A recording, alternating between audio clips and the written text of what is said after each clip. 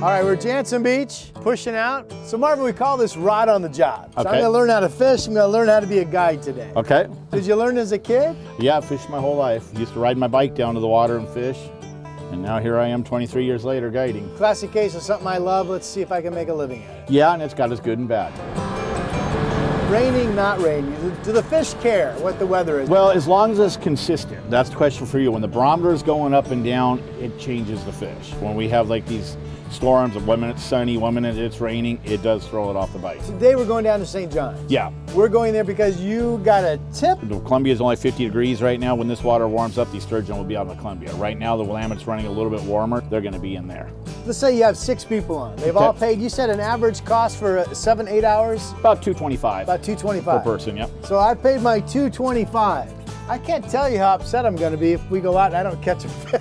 Well, it's fishing. Like I always tell people, it's like going to a casino. You're gambling. You're going to go out here, you're going to have a nice boat, you're going to have good fishing, and I'm going to give you the best opportunity possible. The main tip is good bait. Don't get me wrong, stinky bait works, but I always look at it like this. Would you rather have that fresh steak or that one that's been sitting for a week?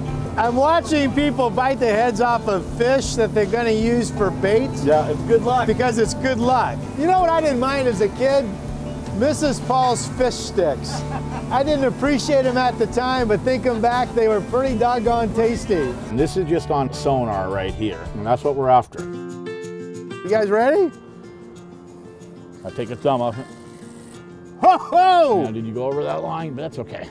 Wait, over what line? No, let it keep going. I thought that was fantastic. Oh shoot, that wasn't very good.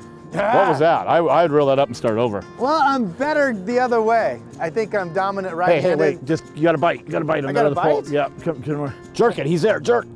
Right now? There, fish on. Okay, I've seen this in the movies. Now pull up slowly, stop reeling. Only reel when you go up, and then go down. And now go down again? Yeah, and reel, down. and then pull up. All right, I got you. You gotta say fastactionfishing.com. Fast Action, is that your website, Marvin? Yeah. Fastactionfishing.com. Dan, oh my gosh, look at that. Back up, Dan, to that side of the boat, and I'll bring him in. We don't ever want to touch their gills, so we're gonna be real careful with these fish. That is the fish that I caught. Touch my hand as hard as you can, squeeze. And then put the other hand underneath him. Right there? Yeah, you don't want to touch the gills. Oh my gosh, he's gonna slip. Let's take him back to the side. We're gonna let him go nice. Those are sharp. Here's another one. Oh my gosh, Marvin. That's how easy those hooks come out, because they're barbless. Look at that, it's a beautiful fish. Whoa, that is a bigger one. Okay, we're not gonna bring that one in the boat just because we don't want to hurt him. What I don't believe in is hurting a fish for the trophy shot. How long have we been out here, Marvin? Half hour. Half hour, we've caught 3 or 4? 4. We've got 4, and the biggest one was that 5.5 footer. Yeah, 5.5 to 6 foot. Which is roughly our size. Yeah. Good day, gentlemen. Woo! Perfect.